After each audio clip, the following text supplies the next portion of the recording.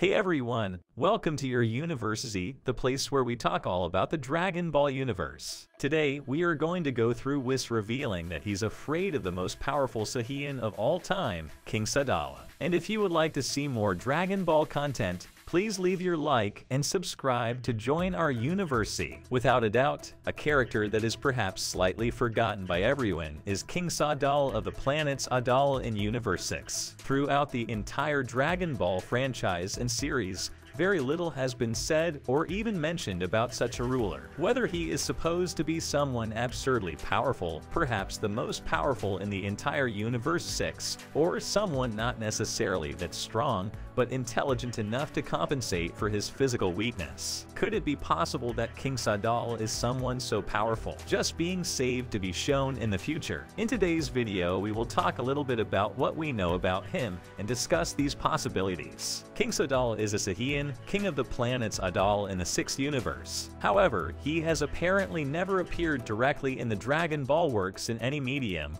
only via mentions. According to Kyabe, King Sadala has a rather strong and proud personality, much like Vegeta. He was mentioned after Kyabe's fight against Vegeta in the tournament, where Kyabe says that the Prince of the Saiyans is similar to the King, and Vegeta shows interest in meeting him. In the manga version of Dragon Ball Super, Caulifla's gang attacks. In the manga version of Dragon Ball Super, Caulifla's gang attacks a train carrying gifts for King Sadala, and Kyabe confronts her, calling her to the Tournament of Power. King Sadala is mentioned again in the anime. When Kyabe is almost defeated by Mana, Vegeta saves him, saying that he will not let Kyabe be defeated before he fulfills his promise to take him to the planet Sadala and meet the king. Kyabe is saddened that since one of the universes will be erased, this promise cannot be fulfilled. Vegeta then promises to resurrect the Saiyans if he wins the tournament with the Super Dragon Spheres. Later, he is revived when the erased universes have been restored by Android 17 Wish. Planet Sadala is a planet in the 6th universe, being the original of the Saiyans in the 6th and 7th universes. However, in the 7th universe, the planet was destroyed by fighting between the Saiyans, which led to them moving to Planet Plant, later changing its name to Vegeta. Planet Sadala was the original home planet of the Saiyans. However, it was soon destroyed by internal conflict and discord caused by the Saiyans living there. The Saiyans who lived on Sadala and survived the fighting moved to another planet, Planet Plant, which they forcibly took from the locals and renamed it Planet Vegeta. Sadala is home to the Sadala Defense Force, a squadron of Saiyans who defend the universe from villains and settle wars. Kyabe is the best fighter in the Defense Force and was trained by Rensu, a retired former captain. Also in the Dragon Ball manga, there was another mention about King Sadala. Kale and two members of the Caulifla gang attack a transport that was carrying jewelry and food for R.A. Sadala and manage to escape. Later, in their lair, it is revealed that they stole the food to give to the post-Saiyan children before Cab arrived to recruit Caulifla to participate in the Tournament of Power. Since we have had very little officially revealed information regarding King Sadala in Dragon Ball,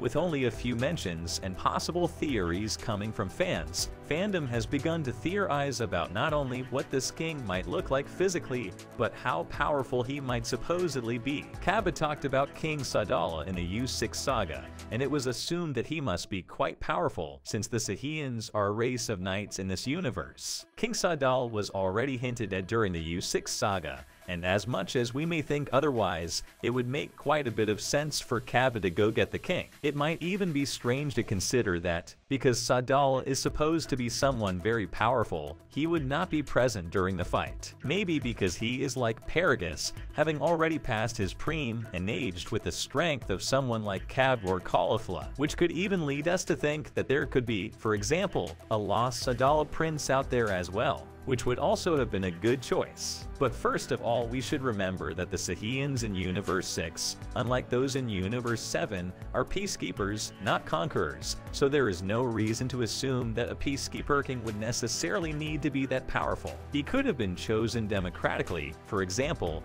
and not through the law of the strongest or anything like that. Cabba only mentioned him as someone having a proud personality without exactly citing his strength. As for the existence of a prince, is there really a need for one, let alone one that is necessarily a powerful warrior? The Saiyans of Universe 6 are yes peacemakers, but perhaps we can interpret this in another way. How about, perhaps, as a kind of Green Lanterns, where they are basically guardians of their own universe, but are still physically powerful enough to fulfill their roles. They just use their powers for good, to protect, and something along those lines, being more defenders than absolute warriors. As far as the supposed prince, maybe he really does exist, but not because he would necessarily be like Vegeta, for example, but because universes 6 and 7 may just be reflections of each other, and there probably would be a Sadala prince there. In this respect, Cabba's judgment does not necessarily become very reliable. Until the Universe 6 tournament, he didn't know about the Super Saiyans transformations. That said, we can even say that King Sadala is strong,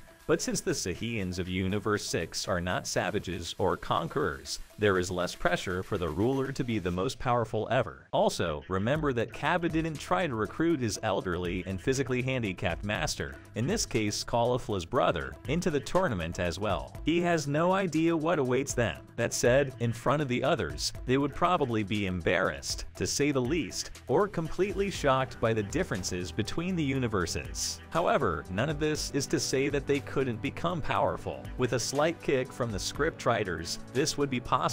They could make the King of Sadala especially powerful. As a Saiyan, even if they are not or follow the same lifestyle as those in Universe 7, they are still defenders, and that takes a lot of energy, physical strength, and stamina. If they have people of the Frieza race like Frost, for example, or other hit threats around, we could even consider their power level. The only reason Renzo got injured was because they needed a way to send Cabba to Caulifla, and Cabba has to look for someone he likes, but is injured and out of the picture. However, if it was written in a different way, they could just make the king powerful enough. When we look at Vegeta's age, by our count he is close to 50 years old at this point in time. Perhaps in Universe 6, he is already quite old, having passed his prime quite a while ago. Since the Saiyans of U6 evolved quite differently, they may even have lost the characteristic of remaining in their prime, that is physically well in the sense of appearance and power, for more than 100 years. Since such a characteristic existed since they were a warrior race,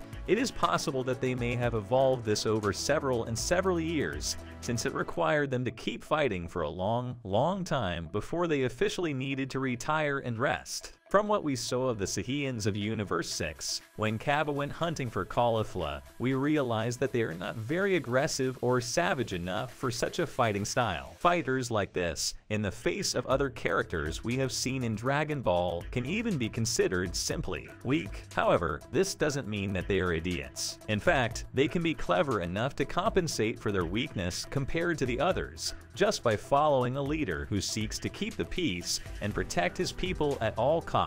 Maybe all he was trying to do was to stop all the fighting and try to convince Sano that what he was doing was wrong, like a kind of Gandhi, a Gangata, or whatever you prefer to call it. This could lead to the immediate exclusion of all universes to avoid more problems like this. There was even a theory on the internet that King Sadala supposedly knew the powers of a Super Saiyan but hid them from his people, knowing that this could become a problem in the future. Perhaps there was even a legend or past tales among them that the warrior who awakened wildly and powerfully would nevertheless become someone ruthless and bloodthirsty, loving battles more than anything else. That said, he could easily fear that some of them would turn into Super Saiyan, and such a story would be true. Supposedly, it must be how the Saiyans of Universe 7 became so savage. After all, they lived desperately trying to obtain the most powerful form of the Saiyans, which caused them to fight madly, allowing them to literally transform wildly over time. Well, it's not exactly a very impossible theory to be true, or at the very least come very close to it. But is King Sadala really a weak Saiyan? Or could it be that, because he is a proud person to the point of reminding Vegeta, he may have had a desire for power, and this may have caused him to become the strongest in his universe? Or something close to that, just enough to protect his people? We don't have enough information yet to say either way, but let us know know in the comments what you think about both ideas. That's it. I really hope you enjoyed the video. If you have any suggestions for videos, don't forget to comment here below, because I'll be reading all of them as I always do. Also, don't forget to leave a like if you enjoyed the video, and be sure to subscribe and ring the bell so you don't miss out on any content from your university.